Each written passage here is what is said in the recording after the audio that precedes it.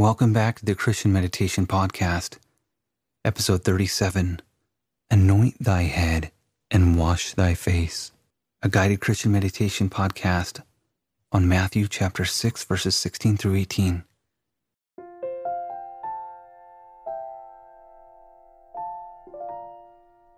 So I work as a hospice chaplain, and I've worked as an ICU chaplain, and my purpose in making this podcast is to help you to find more peace in your life, and to be open to be changed by the Spirit of God. We use a centuries-old Christian meditation style called Lectio Divina. What we'll do is we'll begin with relaxation, followed by a reading from the Bible. We'll meditate on the meaning, and we'll pray to God, asking for His guidance and insight. We'll sit in contemplative silence, awaiting His answers. And then we'll visualize how we can incorporate the answers and insights we receive into our lives. Find a place where you can sit uninterrupted for the next 20 minutes. And if you feel comfortable to do so, close your eyes now. In this moment, loosen your focus.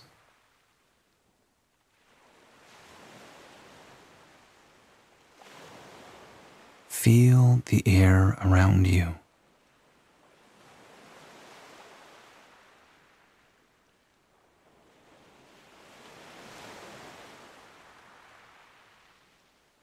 What is the temperature of the air that gently surrounds you?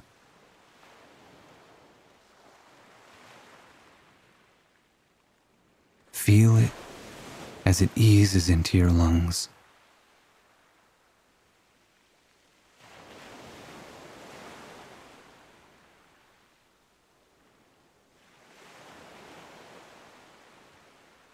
As you breathe in, you feel it calm you.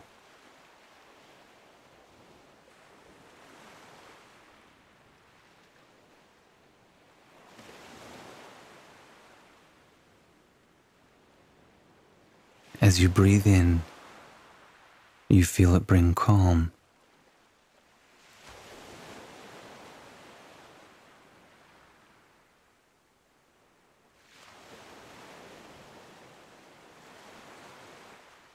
As you breathe out, you feel the tension in your body escape. You feel your shoulders settle in.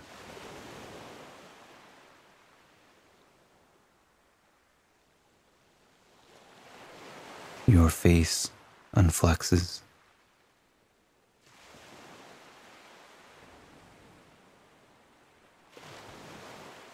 Your shoulder blades soften.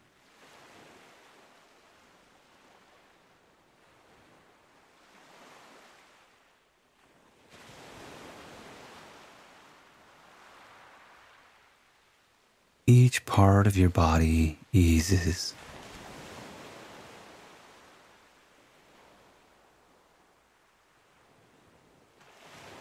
This moment is for peace.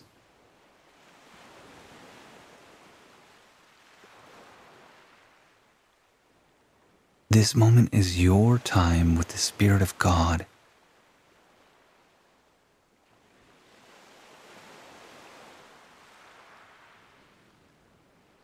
Gently embrace this moment.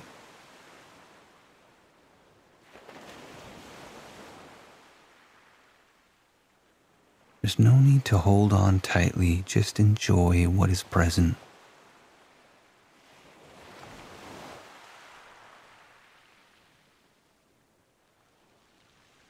As you sit in quiet reflection, a growing feeling of contentment begins to fill your body.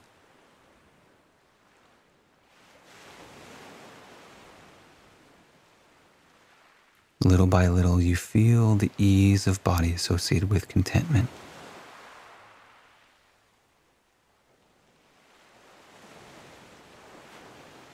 Hope is building inside of you.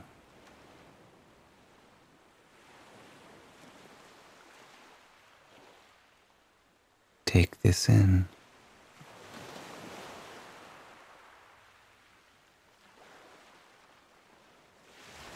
Take this all in. Allow this feeling of calm to be absorbed into your body.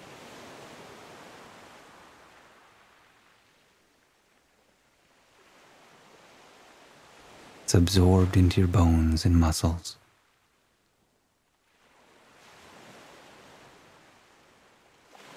It's absorbed into every part of you.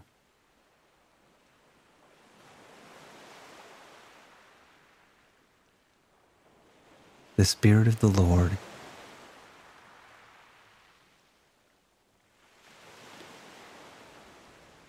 can inhabit you.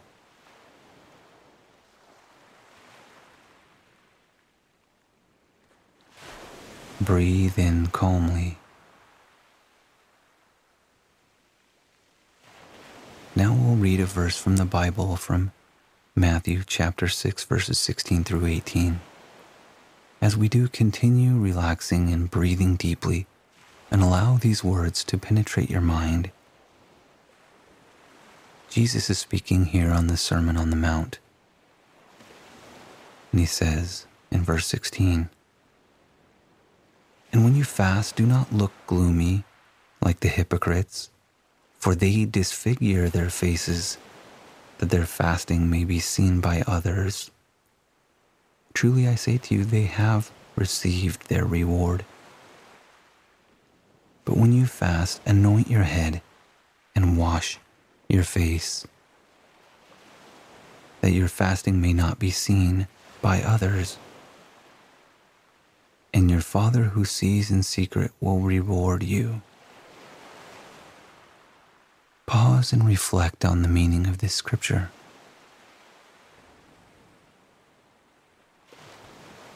What is its message for you right now? As I prepare to read from the King James translation, notice similarities, but also differences.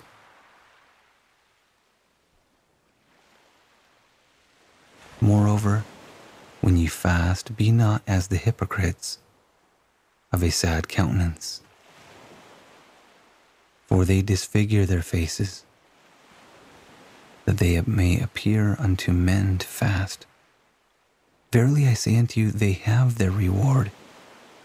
But thou, when thou fastest, anoint thy head, and wash thy face, that thou appear not unto men to fast, but unto thy Father which is in secret. And thy Father which seeth in secret shall reward thee openly. What does this scripture mean to you?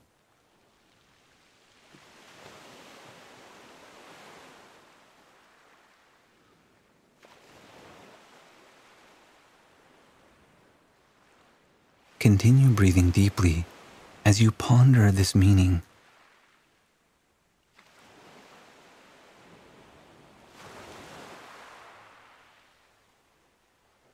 Something that I spend a great deal of time thinking about is the ideas of human suffering. In an effort not to be overwhelmed, our efforts to accept suffering can sometimes confuse us and cause us to value suffering for its own sake. The scripture shows us that suffering in and of itself is not a source of glory.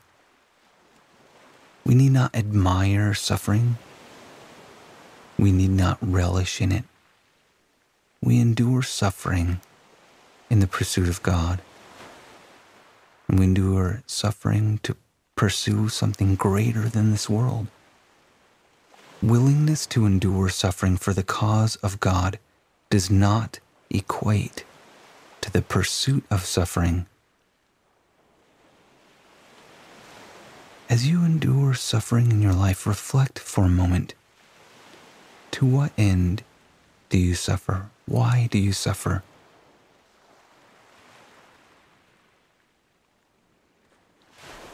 Are there areas in your life where you place value on suffering for its own sake? What way can you follow God while at the same time giving up any unnecessary suffering?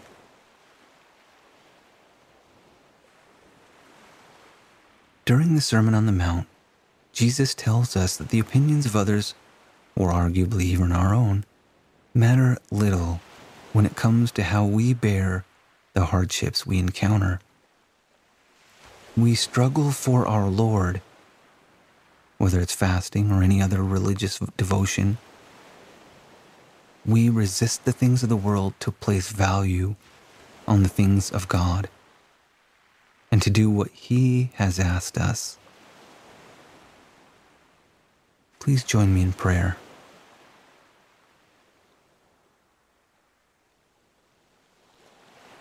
Dear Father, we lift our voices to Thee, asking for guidance, ease from our suffering. We ask for insight. We ask for guidance. Teach us and show us how we can better follow Thee and endure what we need to endure. Dear Father, please fill our hearts with humility as we evaluate how we can change. Please speak peace to our hearts and teach us, and we will attempt to follow and to learn. And this we say in the name of Jesus Christ, amen. I invite you to continue in prayer now.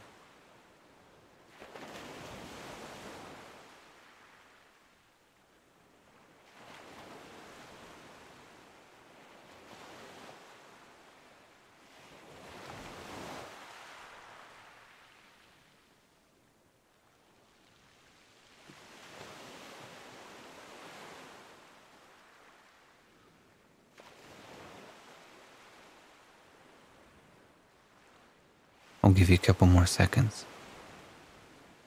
All right.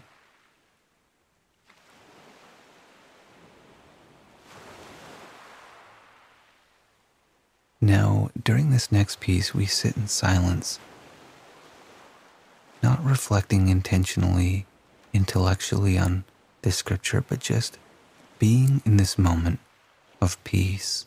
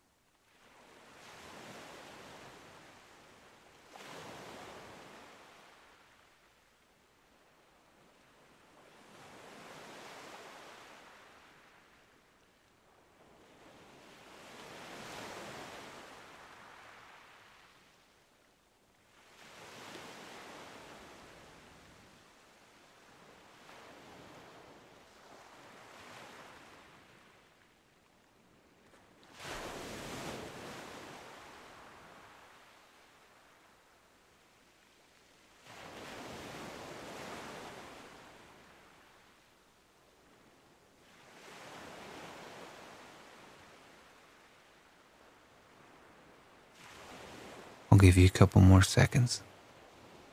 All right.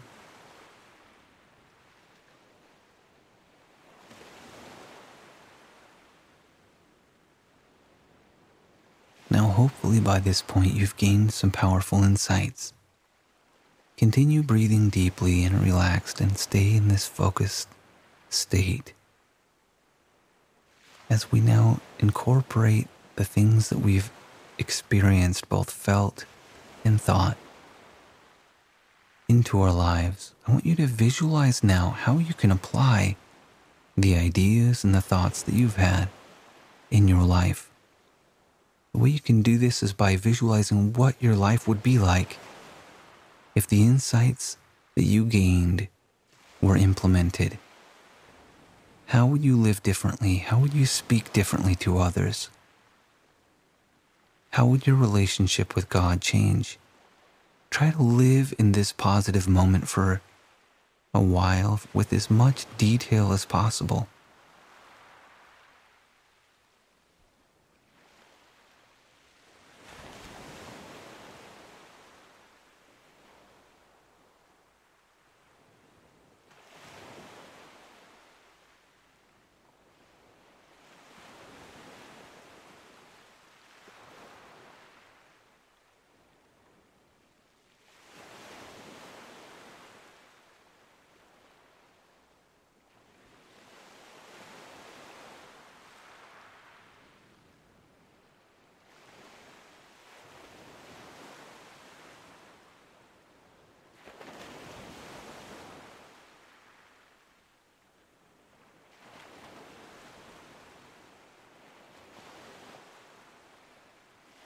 Now I want you to imagine how you would explain the things that you've learned here today to someone else. As we reflect on how we would teach others, we truly learn. So what message are you walking away with today that can help you be different? Try to visualize telling that to someone else.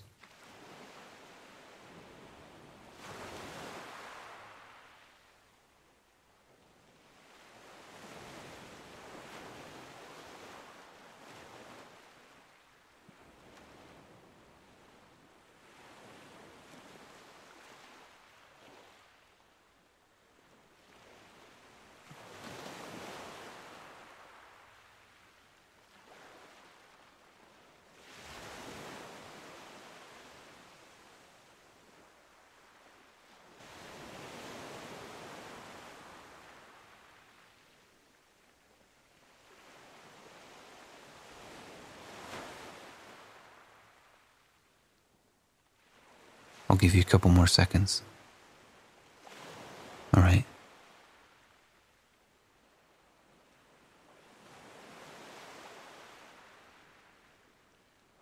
Stay with me for a moment. At the end, I'm going to have a final thought and a reflection question, but right now I want to say a couple things. I release a new episode every Sunday morning at 1 a.m. Mountain Time in the US. And last week is the first time I did a reflection question or a homework, and I received a lot of really good feedback. I loved hearing about the things that you consider as your still waters. So many things I heard about, including family, the peace of God, ease from anxiety, and so many others. I hope to continue this thought, this reflection.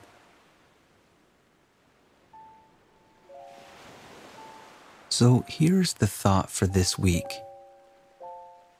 What areas of suffering in your life can be given up? What aspects of your suffering can be given up while still being committed entirely to God? So here's the final thought. We're social beings, and we desire the good opinion of others. Many times the people who most vocally say that they don't want approval from others are secretly the ones who want it the most. There's no judgment in my heart when I say these things because I experience the same human instinct. So I hope that this reflection can be a guide for us to continually improve as we let go of the pride that can draw our hearts away from God. We're able to focus more clearly on the pursuit of obedience to God. As we follow in the same chapter 6 in Matthew, later on, Jesus says that we should first seek the kingdom of God and that all other blessings will be poured out upon us. In His time, and as we endure and learn to endure the pains of this world, may God continue to bless you and me as we continually attempt to walk with His Spirit. I know that if we do this, He will be present in our lives and He will walk with us. He will fill our hearts with peace, but also determination to improve, and we can follow. And if we do, we will be so much the better. And this I say in the name of Jesus Christ, amen.